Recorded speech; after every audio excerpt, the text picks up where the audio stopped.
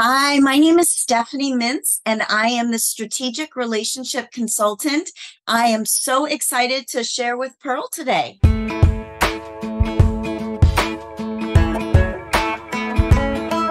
Hello, sunshine, good to see you again. Had to walk out to let you back in. Stuck in a storm of a relationship. Lost my fire. Oh, and I forgot about me for way too long. But it's rolled on. Now there ain't no shade around here.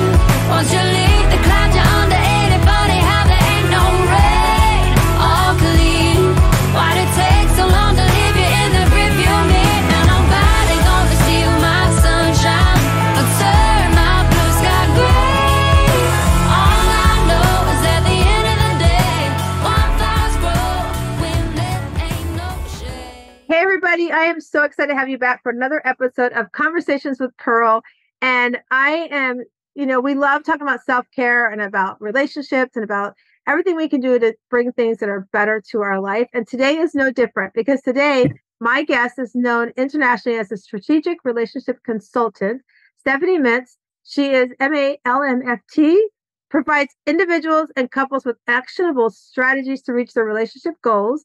Stephanie is highly sought after for her ability to help individuals and couples at all stages of relationships, from dating, living together, pre-engagement, premarital, just married, marriage, strengthening our difficulties, brink of divorce, and post-divorce, understand the why behind their challenges, and create individualized strategies that provide in-the-moment relief, immediate results that help them better navigate the journey of meeting someone to couplehood.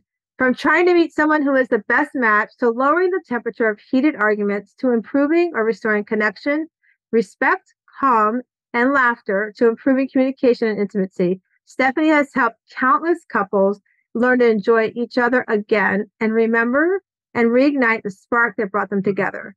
After graduating from Emory University and earning her master's degree in clinical psychology at Antioch University, Stephanie embarked on a decade-long career as a notable licensed marriage and family therapist.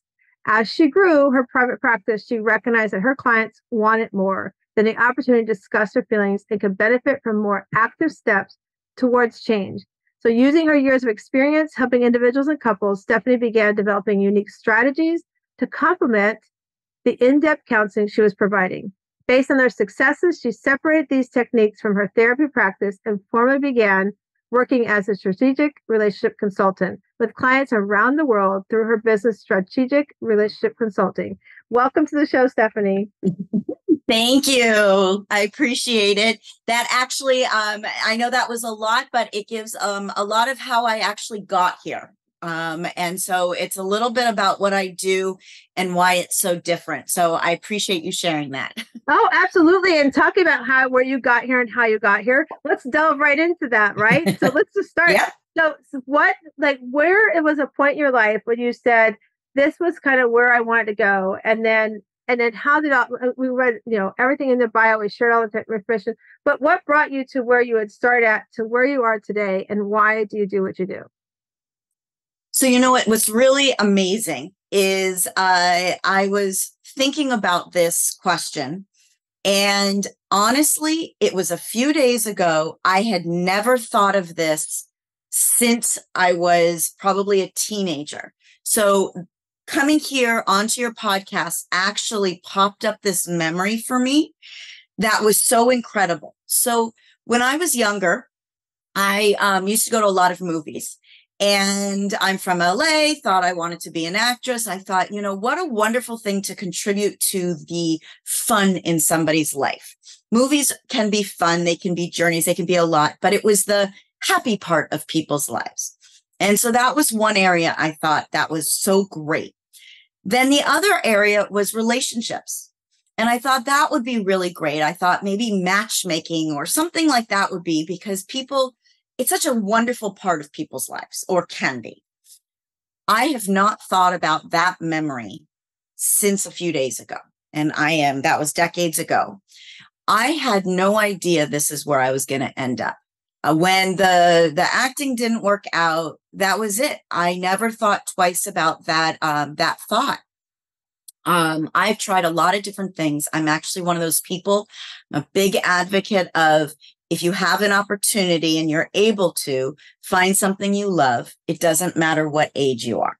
Again, if you're able to do that. This was a much later in life career decision to go back to school to become a therapist. I never thought I was going to do that. Wasn't particularly a fan of therapy when I was growing up, but I decided to make my way and find the way that would work for me in providing therapy. Almost gave that up along the way as well. My brain thinks very differently than traditional therapy, which is how I ended up finding my path to not doing the therapy anymore, but really doing this, creating this new business. So I found, especially as I was working with couples, but individuals too, that the therapy, which is wonderful, I have nothing against it, but the type of help therapy provides can take a while. And when people are wanting help with their relationships, they're in what I call relationship pain. The relationship is creating pain in their life and they want relief. They need relief. And our relationships are in our day-to-day lives. It comes up all the time. And so to feel pain throughout those days, that with therapy, you meet once a week, you live your life, you're and you have to do the process. It's really about processing. And that can take a while. So you're still sitting in this, what I call muck, for a while. So I decided to try something different with my therapy clients, and I asked them a lot of content questions. And I realize this is more about what I do, but it was the path of where it took me that one, I didn't know I was going to work on with relationships and couples. Again, that thought had gone out of my head as soon as it popped in. And I thought I was going to help people in other more traditional areas with therapy. But my first couple I worked with, I fell in love with the process, the energy in the room. I could see that there was a possibility for quicker changes. I'm very much a solution-oriented person in general. And so the back and forth and the 3 people or so kind of trying to figure this out and engaging, it just felt different. And very quickly, when I got licensed, I got to be known for working with couples. People found me. And all of a sudden, this was my life. This was helping people with their relationships. And it was absolutely what I thought of when I was a teenager, just had to get there over time. And then within it, I discovered that there was this other type of help that people were wanting. Quick results, but more action oriented. I found that when I asked content questions, very detailed, what time of day was the conversation? Who initiated it? What was the exact word they used? Which in therapy, those questions are not asked, and therapists will traditionally keep you away from that. And I understand, but I'm like a detective. I loved puzzles growing up. And so I look at this as a puzzle, in a emotional puzzle. And I can pull out the pertinent nuggets of information and put them together, and I'm able to discover what went wrong, why, and when. And then I can create a strategy that when this scenario or something similar, if they do this and this instead of these other, it will create a different result. And I started offering it, and there were quick changes. I had couples who were saying they had the best week that they had in months or even years. So I fell in love with the process. I found there was more people wanting this type of help. And so what I've done is I've opened up the area for relationships of what kind of help they can get. So now you have options. Something with quicker results, something that's more action-based, or more of the deeper work. And it just depends on what resonates with the people, of what they're feeling most helpful. I love that. And a couple of things that stand out to me is so going back to when you started your business, what brought you is we think we're going to go one way and then we kind of pivot another way. And then all of a sudden it sort of comes back in a different circular way to us. And it's may not be exactly how we thought, but I feel like God has a funny way of doing that to us, right? It's I have it right here. You're just not paying attention to me. Stop and listen to me, and so we kind of go this way and then we kind of circle back. But what I think is really beautiful about it, every time I hear these kind of stories, is then you come back and you really are focused on what the message is you want to do, right? You're listening more, you're getting more clarification about, okay, this is what my audience is wanting to hear. This is what I can bring to the table and help them, right? And then also some of the things I said too is what I like as well is like, as a consultant, you listened to what the need was, right? Oftentimes I've had clients come to me and they're like, I'm like, well, why do you want me to coach with you? Right. And they'll be like, oh, because I'm like, you've had a coach before. So why me? Right. And I want to know why me? Like, well, Yeah. because she or he did this and this, and they said they lived their life this way. But when I see them out and about, I see them on social media, it's not that case. I'm like, well, good. I'm glad you fired them because you're going to get the real me. You're going to see me show up on social media telling you about it sucks that my son died last year. You're going to see me talking about how I'm so strong. You're going to see me talk about how in my relationship, my husband and I of almost 40 years, how we discuss things in our relationship. You're going to see that from me. I'm not going to tell you my life is perfect. Right. And I think that's so important is that when we can listen and they're like, oh, I get it. I want to be with you because you get life. Right. It's like, yeah. So, and I think that's so cool that, you've recognized that and you changed what you're doing to what you knew you could bring to the table for somebody and for couples and help them. I think it's such a cool story that they come back to you and that's the best reward that we have, right? As consultants. Oh my goodness. Wow, I did that. And this is what happened. I mean, that just always warms my heart when you hear those stories, And so to address those things and also the thinking outside the box, because I think sometimes they want, people say, you should do this, this, this, and this. I'm like, okay, it's like, like people sometimes, compare therapists to coaching, right? And in my world, right? They're like, I'm like, well, yeah, you need therapy. And I have a therapist. I'm like, I have a therapist. I go see a therapist, right? And I'm like, and sometimes your therapist is going to help you go to the past. I want to help you get to the future. So let's listen together and let's talk about it, right? So I love that you kind of looked and said, what do the people that I work with really need, right? And said, how can I act on that? How can I bring that, to fruition for them? And that's what you're doing. I think that's a beautiful thing.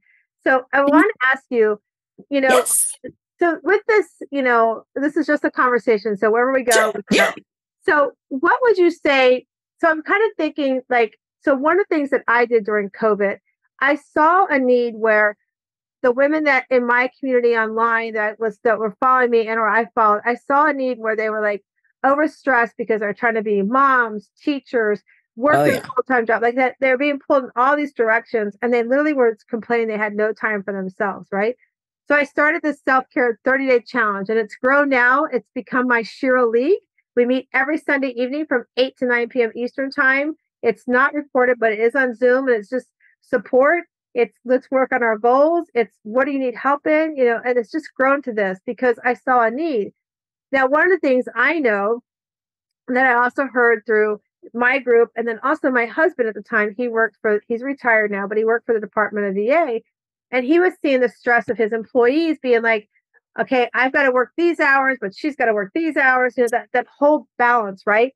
And I saw through watching with him and through my group, how it was affecting relationships, like how that affects relationships. I did refer some people out to people like yourself, and so what would you say that you've seen coming out of COVID was like, what was one of the biggest things you saw before COVID? How was it before COVID compared to COVID? And then what are you seeing after as we're coming this post-COVID? So it was an interesting thing. It's a great question. People were more disconnected than ever during COVID. And if you think about it, it kind of feels, or on the surface seems backwards.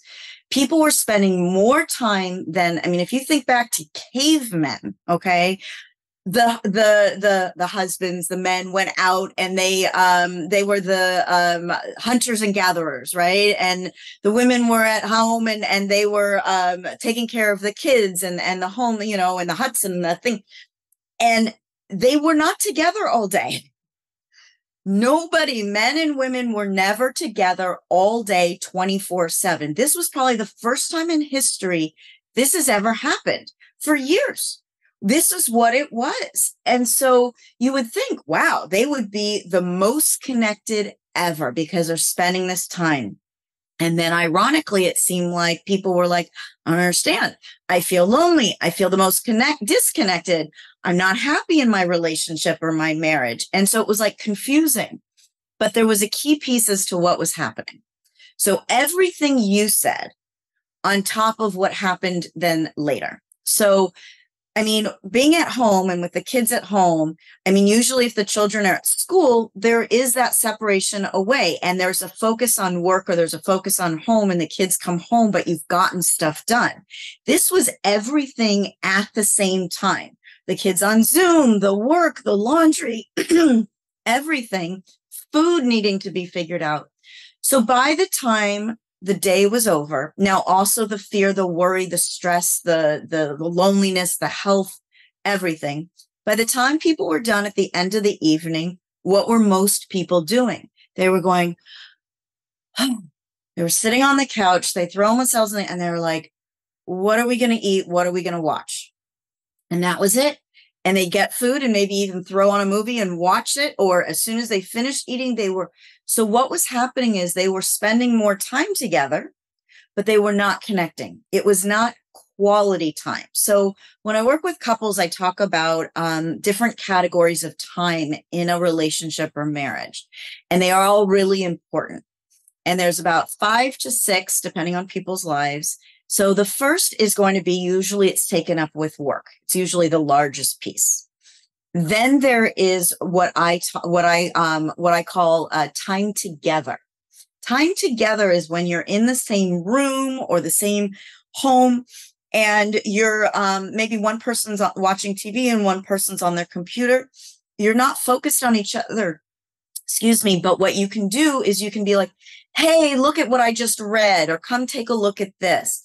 So at moments you can talk, but you're none of it connecting. Then there's quality time. Quality time is where you are just focused on each other. And typically not with screens. Maybe it's a movie. People watch TV and movie differently than they used to now, but it's still not fully quality time. But it's nobody else and no distractions.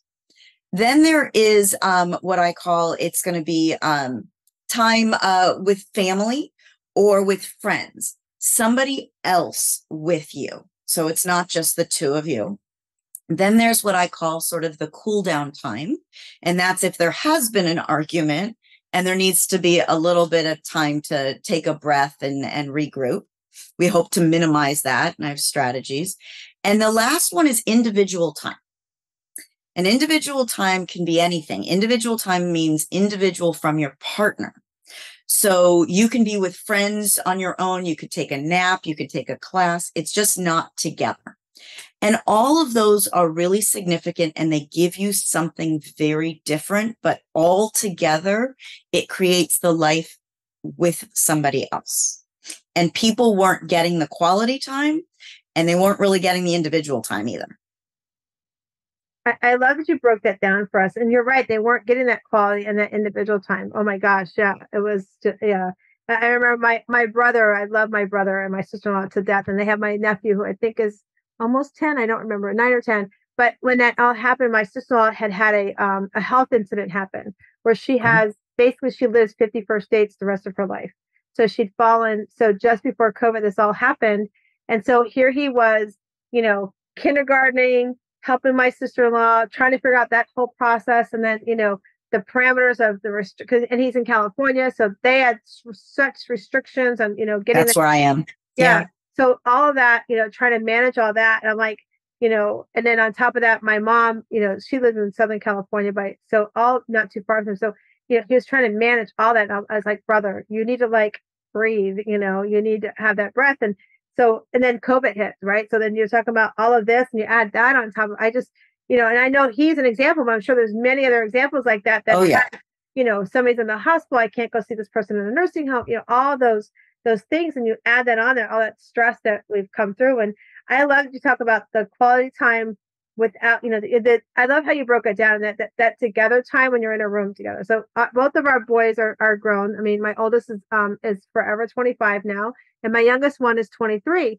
So my youngest one, my oldest, before he passed last year, he was doing it on his own. So he'd come home, but he's in the process of moving in with his girlfriend. So he'd come in or out the house.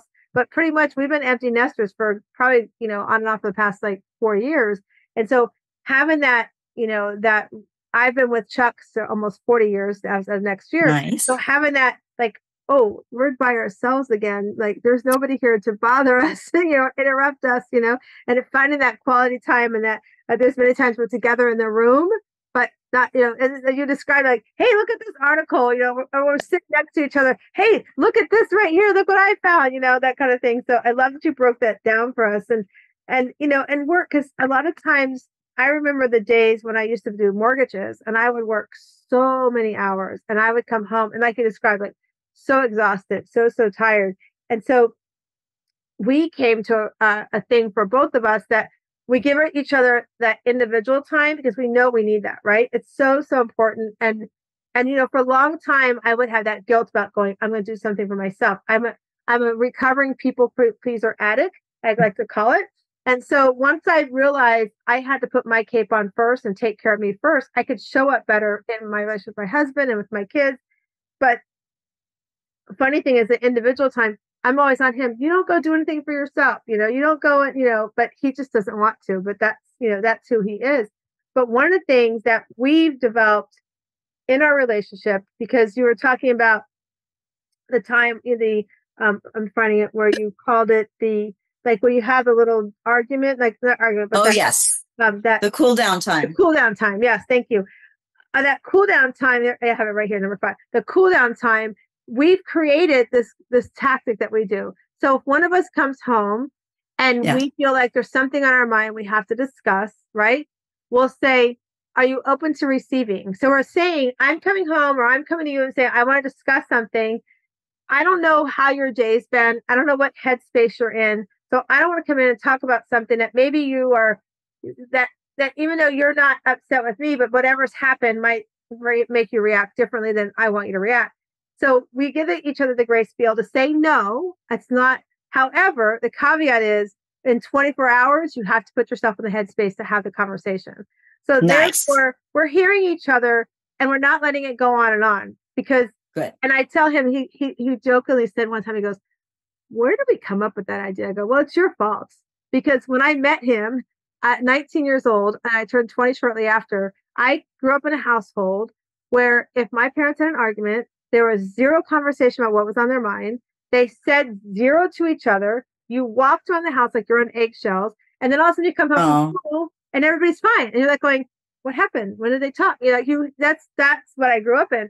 So when I met Chuck and we moved in shortly after we moved in together, which my Catholic mother was really freaked out over. But when we moved in together, if something he did bother me, or I had something that upset me, I wouldn't say anything, because that's all I knew was to not say anything. And he would go, I can't help you if you are not responding. Let me know what's on your mind. And so he got so smart. I love my husband to death. He started having my side of the argument for me. He would be like, he'd have a conversation and he would answer for me. And I was like going, wait a minute, that's not how I would have responded to you. And he goes, wow, you're going to say something now. So he'll tell you, I should have never done that, because now she doesn't shut up. But I told him, I said, that's where that came from, because I came to a point where, like, okay, I have a voice, but I also know his Italian side can be very, quick to respond. And so I want to give him the space. And at the same time, I know that I want space, because if I've had a long day or something's happened, I don't want to come home or have a conversation, around something. So that's where we came up with that at. And it's been a great tool for us. That's worked amazingly well, Awesome. Yeah. So let's talk about that part, like communication. How, when a client comes to work with you and that's like a challenge, that, because I imagine that's probably a big part of the issues, could be part, I don't know if it's 100%, but I'm sure it's a large part of communication. Oh, yeah. Yeah. So tell us, like, when somebody comes to work with you, Stephanie, like, what can they expect, and how do you help them around the communication piece? So everybody's heard communication is key. It's kind of like a saying people have heard.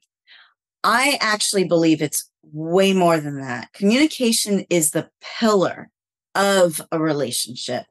Without it being as strong as it can be, it is going to affect almost all the different areas in a relationship. So when people come, a lot of people know there's communication difficulties. Almost everybody will mention that as one of the things that they want to work on. And then they'll mention others. But ultimately, the others have to do and start with the communication. So with almost everybody, the communication can be strengthened, and it is an area that I work on. And it's one of the first areas I usually start with because it helps us then talk about the other areas. So the truth of the matter is, it's what you described. We are never taught how to communicate. It's really unfortunate. I really do feel it needs to be taught in schools, starting in elementary school. There are a lot of things I had to learn that I don't use, and it should be an absolute, because if you think about it, every single relationship, every single interaction you have with somebody throughout the day is communication. Even if you don't say anything, if you're walking down the street and you pass by somebody and you don't say anything, you've communicated something. They may not know what you were actually communicating, but you did. You might not have said something because you were busy, because you were distracted, because you were stressed, but they may receive it as, oh, they didn't even care to give me a nod. They couldn't even look at me in the eye. How rude. So everything is communication. So because we're not taught, we tend to absorb it by the influential people in adults in our life as we're growing up, for good or for bad. So as you mentioned, you came from a house where everything was really kept inside. It was pretended at some point everything was fine. You said people walked on eggshells, so it was very clear there were emotions. So how would you know how to express anything? All you know is to keep it in. And even though you knew it might not be good because it didn't feel good, if you weren't taught another option, how would you know what to do? So you revert back to what you know. So if somebody comes from a household that's yelling all the time, and as a child, they may go, I'm never going to yell as an adult. Never, because that's awful. But if they're not taught how to express anger in another way, that's all they know. So what I start with oftentimes is explaining it's nobody's fault, but we're just going to strengthen this. What I found is that people don't always realize the extent of what communication is, how much in their day-to-day lives get affected. And it is very, very specific. I talk about the language and the vocabulary we use. It can make a huge difference. You can use a steak knife in terms of language, or you can use a butter knife, and you can get the same thing accomplished, but you're going to have a different response and reaction. So we have to be careful. So I talk about a big one is how and when we share information. Okay. If you share it in the best way possible, use great language, but at the wrong time, like what you said with your husband. If you walked in the door and just said, hey, when you did this, I didn't like this, and he was not in that space, he didn't even hear what you said. He's hearing you're telling him he did something wrong, and he's just going to shut it out one way or another. If you say it at the right time, but you use the wrong ways or not the best ways to say it, somebody's going to shut down as well. So I have a strategy that specifically is about how and when. We also tend to not take what people say at face value, especially if you've been with somebody for a while. The amount of assumptions that happen in a relationship are all over the place. And especially if there's been problems with communication or arguments or things, we need to take all assumptions out. You need to start over and ask questions. You need to be sure. You don't want to say, well, I did this because I thought you were going to say this or respond this way. You ask. So it is way better to over communicate versus under. The problem is I often find it's under communicating than it is over communicating. But we also, and I have a strategy for this because this gets really tricky, is if I ask you, is something wrong? Right? So if you come home from being out and you see something with your husband, that's a cue. Usually it means something's wrong or that you've learned. And you go, hey, is something wrong? No, I'm fine. Are you sure? It seems like you're a little off. No, I'm fine. Come on, you can tell me what's wrong. What is it? No, I'm fine. Now you're going to create something wrong. But we tend not to believe, especially when we think we know somebody's cues.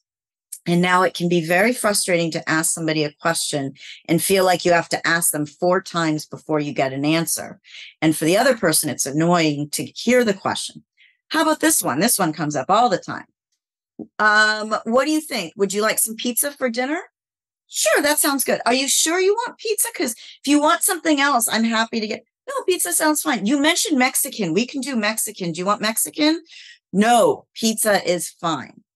So it creates extra. This is extra communication. And this actually goes towards honesty and trust. People also don't realize the extent of what honesty is. People think that when there's a break of trust or there's honesty, they think of the really big ones. They think if there's been infidelity, whether it's an affair, an emotional affair, whether it's financial infidelity, we tend to think of honesty and trust as the biggies. But what I just talked about in those examples have to do with trust and honesty.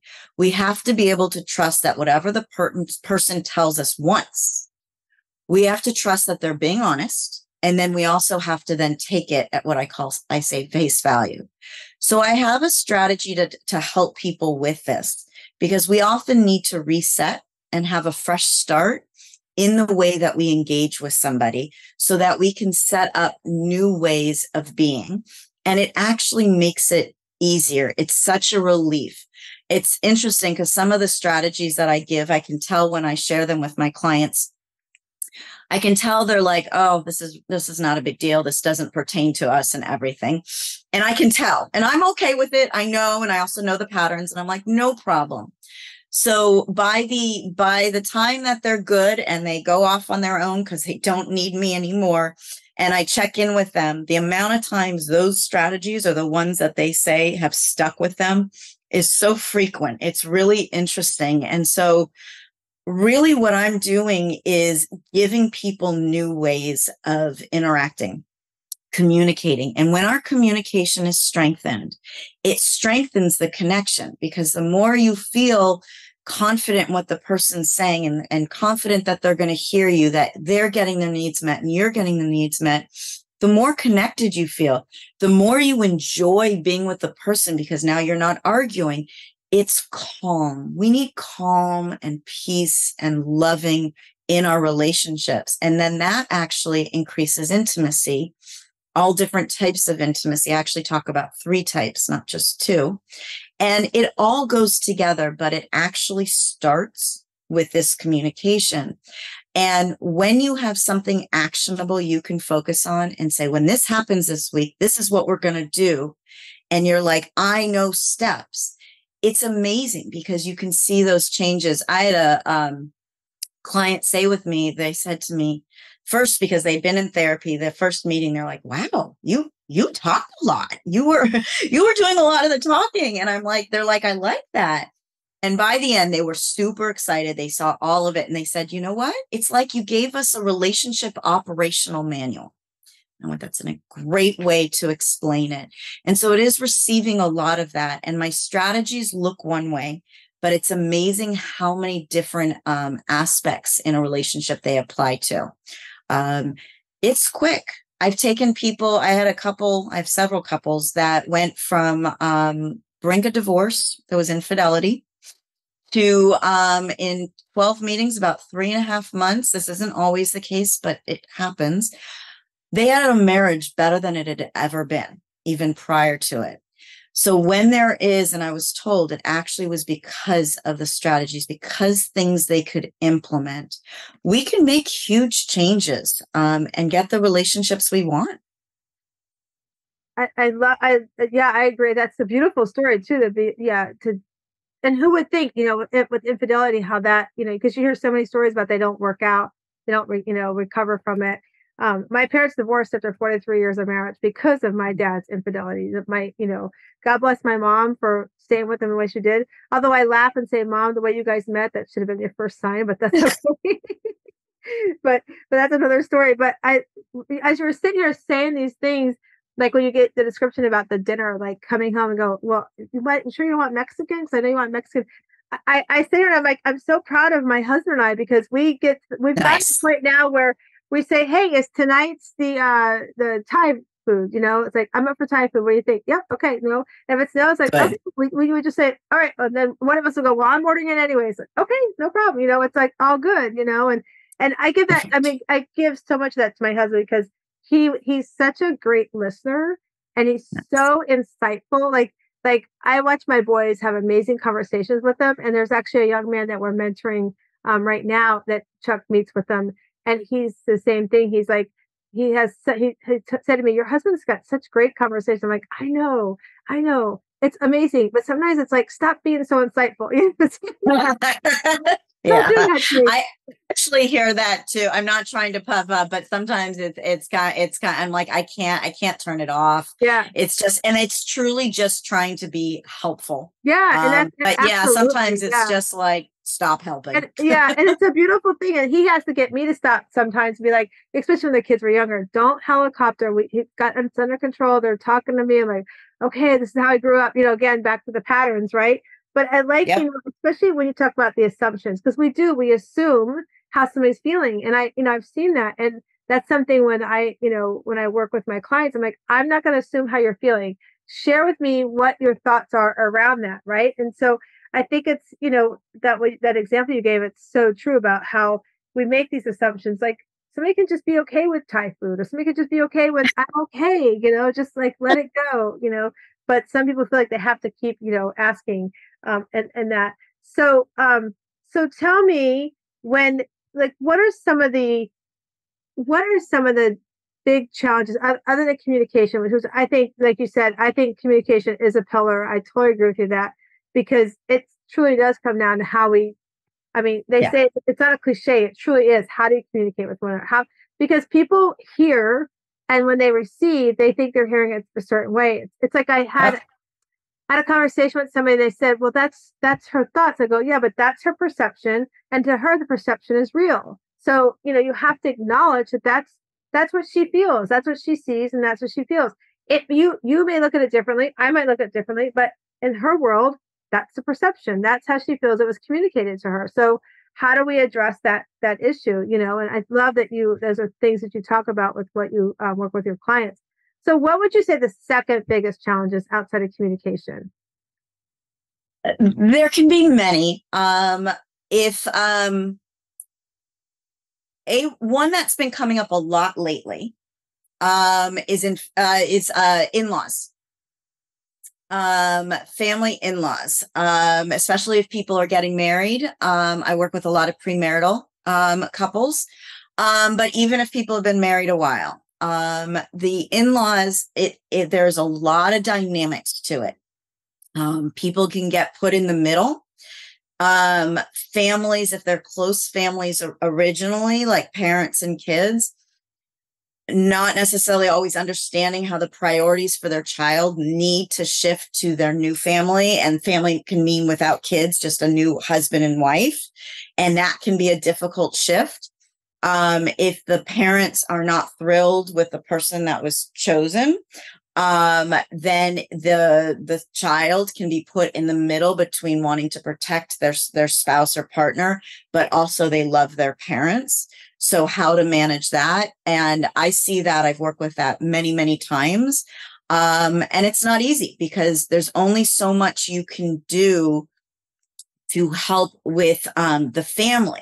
If the family isn't there, if they aren't willing to change, then it's with knowing that realistic expectations of this is what the family is. I first always say, try. And I'll help them with communication with their family that they can go and do. But if that can't change, because we can't force people to change, then how do the two partners stay connected, stay on the same team, stay partners with this difficulty? And that comes up a lot. And I could see that because I mean, I grew up again, and it goes back to how my parents met. I was like, no wonder why. But my grandmother on my dad's side did not like my mom. It was very adamant. And it filtered down to us as kids too. It definitely filtered down. And like I said, when I found out years later how my mom and my dad met, I was like, Ma, that explains so much, so it totally explains a lot why she felt like she did.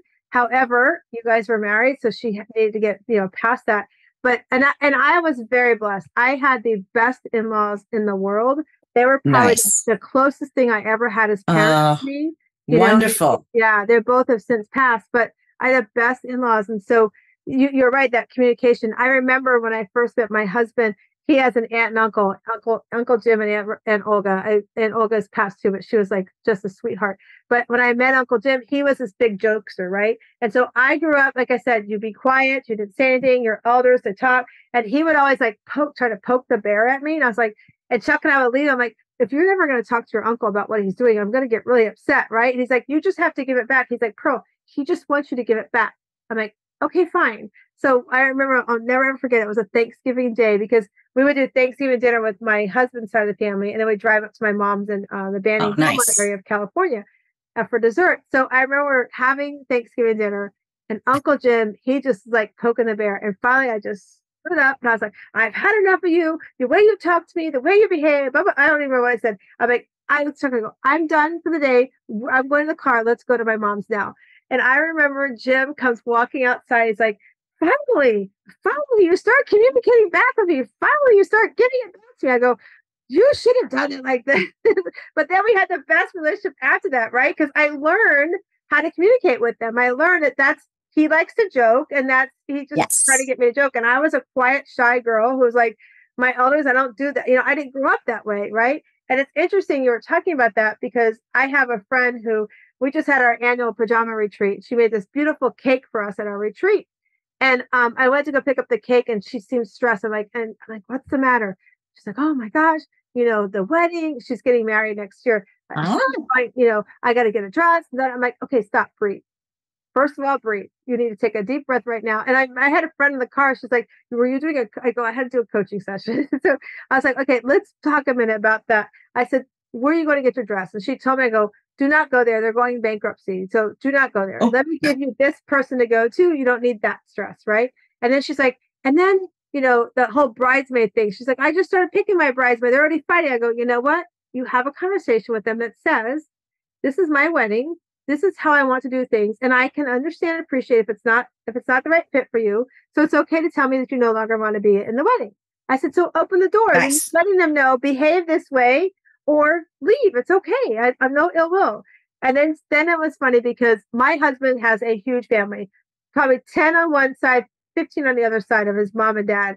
And I remember when I met them, the first time we went to New York to meet them, I was like, we went through all his dad's side and we were eating Italians want to feed you every meal. Yes. Oh my gosh. By the time we got to his mom's side and we went to Aunt Linda's house last, I'm like, if you please tell Aunt Linda, I can't eat any more pasta, please. I remember like meeting all of them and being overwhelmed. So she's telling me now, she's like, and he's such from a big family and everybody's in these group text threads. And I don't know. She goes, I don't know. I go, stop, breathe again. I said, let me tell you what I did.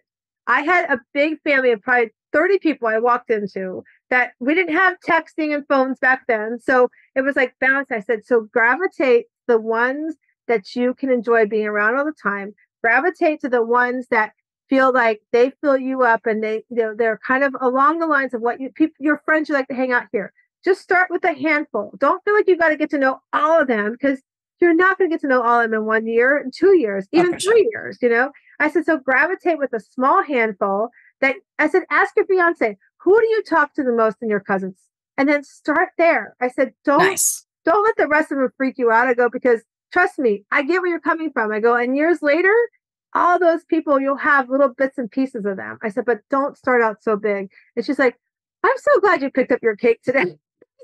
But I was thinking, because you're right, it's the in-laws can be a big thing, and it can be a huge impact on a relationship. It certainly can. Oh yes, very much. And when I believe, if somebody's not close to their family, and if they don't see them maybe once a year or talk on the phone once, it might be different. But if it's a family that is close, and everybody's version of close is different, so sees each other fairly frequently, right? And they're going to be involved. These are people that are going to be in your life. So you are marrying into a family, and there's going to be family dynamics. Now, there's also what they grew up with the dynamics and how communication went in one family, marrying into another family that's very different, it can be very difficult. If it's a family that's really loud, let's say you have a family that's kind of quiet and everybody kind of talks and is, respectful and takes turns and things, going and let's say you're marrying into a family that just, it's not bad, it's not mean, they're loud. Right. It's just maybe a loud family and they talk over each other because maybe there's a lot of people and they learned when they were younger, if they weren't loud enough, they wouldn't be heard. But that can feel almost like they're yelling, they're being mean, everybody's upset. And so you can't, as the person going into a family, you can't change them. Yeah. You are going into their family, so you need to find a way to make it work for yourself, but you can't expect them to completely change. Right. So there's so many different aspects, and because they're around, it is really important to take into consideration. So, there is definitely a lot. I will say I highly, highly recommend to everybody pre-engagement or premarital consulting. I do consulting, or if it's counseling with somebody, but highly recommend. And it can be just confirmation. There's nothing negative. People tend to think if there's a problem, that's why, but it doesn't have to be. It can just be, okay, let's make sure you've talked about things. And I find a lot of people talk about things, but more in the general. They don't get very detailed. So finances are a big one. Mm-hmm. And it's not just, we're going to just sort of have an accountant. And I'll be like, okay, great. But what are you going to do? Who's paying this bill? Who's paying this bill? When you have money from the wedding, what's happening with the money from the wedding? Right. And I often find that going really detailed is when it hasn't been talked about. And so if you have, great, it's a check mark and you go, perfect, check that off our list. And if everything's been discussed really well, you go, great, you're ready. You're setting yourself up for success. If they haven't been talked about enough or as detailed, great. It gives you an opportunity to talk about it before the wedding, because the truth of the matter is a wedding is a day. It is a day, especially when it's a wedding event. Okay. It is a day. What it is about is a marriage, and the marriage is everything after. Right. We're talking about a day. And a lot of times the focus becomes on the wedding itself and all the planning around the wedding, but not enough people do planning for their marriage. We need to do marriage planning, not just wedding planning. And the other thing with the wedding is this. I feel like there are a couple words missing when people say I do. So when people say I do, they ask you all these questions and you say I do. It's not just I do. It's I do accept, ACCEPT, all of you. Yeah. Because if there's something you don't like and you don't bring it up before the wedding, and after the wedding, you're like, hey, you do this and this isn't okay. And the person's like, I didn't even know this because we didn't have a chance to talk about it. And maybe it's a big thing, but you going into that wedding and starting the rest of your life as a married couple needs to be talked about everything. You don't want things to be a surprise later. That's not really fair to the other person. Yeah. So I talk about, I do accept all of you is what that really is. I love that. That was the one thing I would say that one of the big benefits when we got married in the Catholic Church and the Catholic faith, they made you go through what's called engagement encounter. So you could go for a weekend, or you could go weekly. And so we chose to go for the weekend. And I will never forget, we're in Southern California. I can't remember the name of the mission place we stayed at, but they separate, the women here, the men here. And then they gave you stuff you had to work on. There was questions, you had to go off and have one conversation. And we walked out of there. People were leaving, not getting married, which I thought, so good they had this.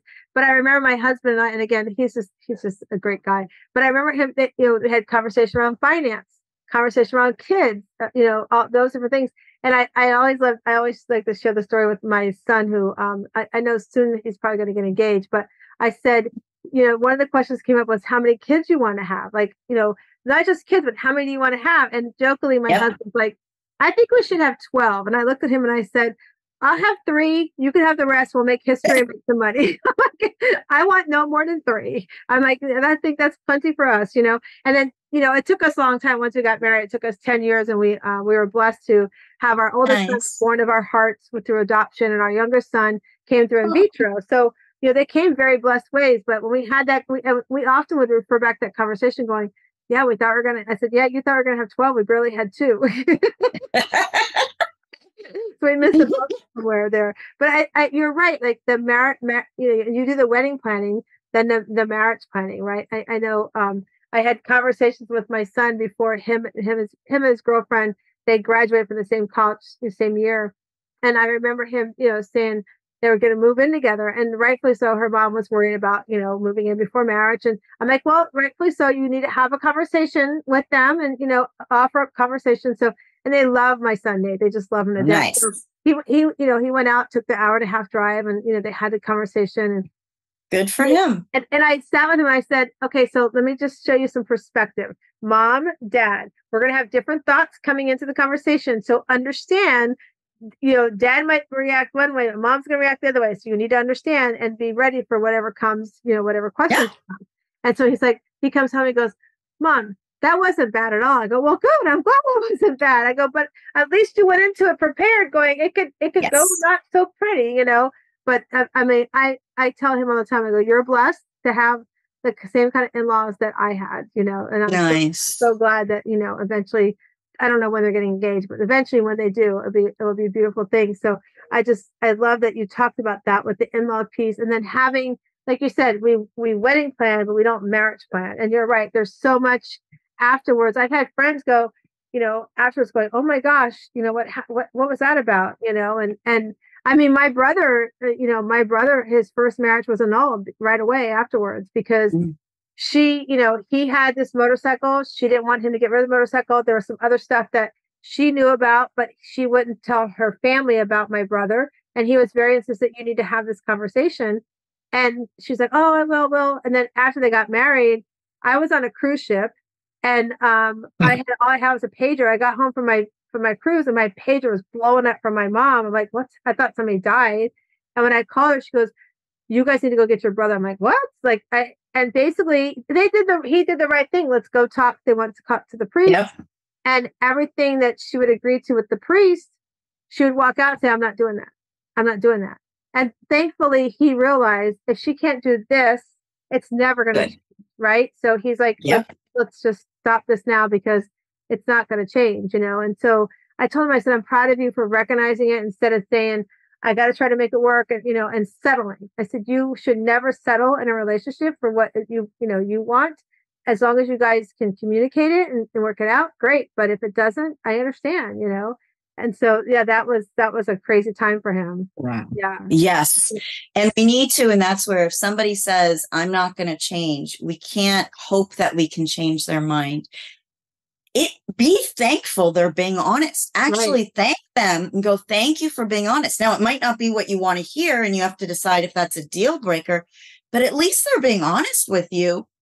And if you don't trust it and you think that you're going to change, when it doesn't go well, that's on you. It's not on them. We have to really listen, and we're listening not just with our ears, but we're listening by paying attention to actions.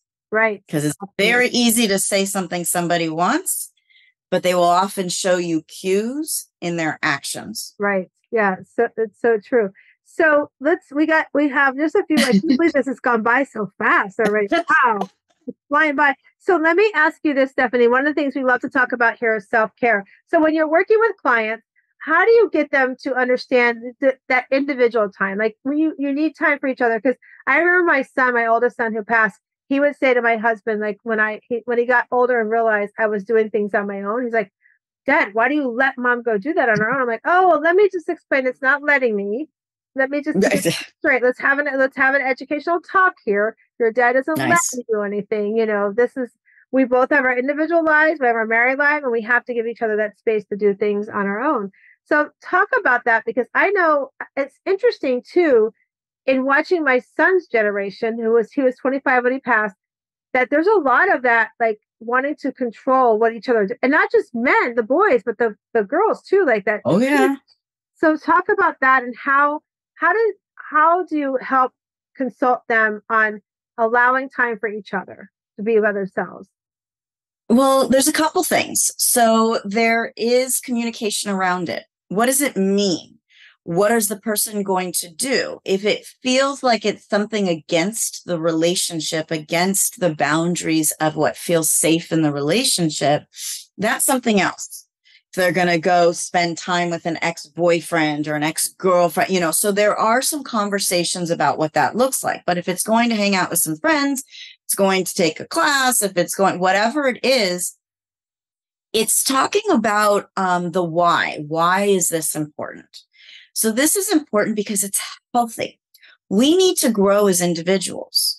We are learning, we're growing, we're experiencing. It's good for us as individuals, but it's actually good for the relationship because you also don't want one person growing and not the other. And by growing, you are learning, you're having more experiences, continuing to stay an interesting person. You're not becoming stagnant. And that you bring back into the relationship, and it can be exciting. If you do everything together, you also don't have stories or things to share because you already know everything that's going on. So if you go out with your friends and your husband goes to learn to play guitar, he's going to come back. Oh my gosh, look what I did. And you do this with your hands. And oh my gosh, I did this. And this was funny. You're hearing new things. You have more things to talk about. You can talk about your friends. You don't have to talk about everything, but he's also growing. He's having more experiences. He's using his brain in a different way. And this is healthy as individuals, but things that can be healthy as individuals have what I call a side effect. This is a positive side effect of helping the relationship grow and growing together. So you're growing as an individual, but you're also staying connected and growing together. So one person doesn't stay stagnant while the other person keeps moving. That can create a whole nother problem. I love that you work with them on that because it is so important to understand that we have to be our individual selves too. We can't be with each other 24/7 a day because it's not healthy to be able to think we have to, be that way. And Yeah. yeah. And that, I mean, my kids know when I finally realized I had to put myself first, I had a conversation with my family and said, I'm going to go for staycations. I might go to the beach here in Clearwater. I might catch a flight to a friend, but it doesn't mean I don't love you guys. It doesn't mean I don't love your dad, but it means I love me enough to say I have to do this so that I can show up better for you guys. So I love that you. Absolutely. Yeah. All right. So let me ask you this. So what's your favorite thing you do for self-care? Spend time with my family, including my dog, who is down here right next to me. What kind of dog do you have? I have a 4 3/4 pound Maltese, white fluff, happy dog, and actually really wonderful because she is so happy and she's adorable and she makes everybody around her happy, and then she's happy with them, and all of that makes me happy. So it's really this incredible. She's just amazing. And I'm also very close with my family. So spending time with them really brings me such joy, such happiness. Yay. I love that. Okay. So Stephanie, tell everybody how they can find you and reach out to you. Okay, so the best way to reach me is my website. I've got a phone number and an email on there. It is my name, Stephanie, and that's with a PH. And my last name is Mintz with a Z, MINTZ.com. So StephanieMintz.com. And you can reach out if you have questions about this. You can let me know that you heard me here, and I'd be happy to see how I can best help you.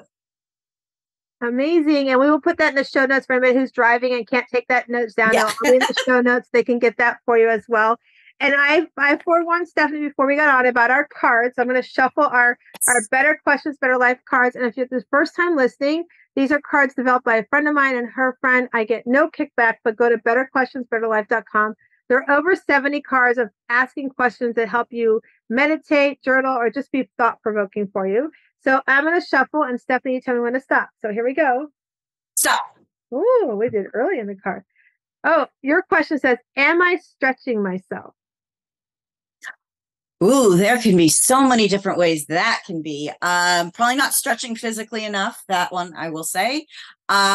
Stretching myself. I am constantly stretching my brain. I hear new scenarios. I am constantly coming up with new strategies. I am always trying to find the best ways to help my clients. I think about them throughout the week. They have access to me during the week, but I am thinking about what else I can be doing to help them even more. So yes, my brain stretches a lot. It's actually harder for it not to be stretching than it is to be stretching. That's amazing. And always thinking of ways you can do something better is a great way to use our mind. So thank you so much for joining us today. It's been so much fun. And I can't wait to share the episode with everybody. And I want to remind everybody, if you're listening, you know that we just came off of our 7th annual pajama retreat. And we've already announced next year's retreat is September 12th through the 16th in the Gulf Shores of Alabama. We're going back there. That's become our jam of a space to have our retreats. So if you want more information, we are halfway full. So we just got off the retreat. So look out. Nice. So yeah, it's amazing. So if you want to learn more, just go to wslivingretreats.com. That's wslivingretreats with an S.com. And you can get a pay in full, or you can take up to 1 year to pay off the retreat. So just want to remind everybody of that. And also leave you with this. You come into this world, you are this amazing oyster. You're a little rough on the outside, but on the inside, as you open up and you start shining on yourself, you find your inner pearl to greatness. And I hope you go out today and continue to shine that inner pearl. Have a great day.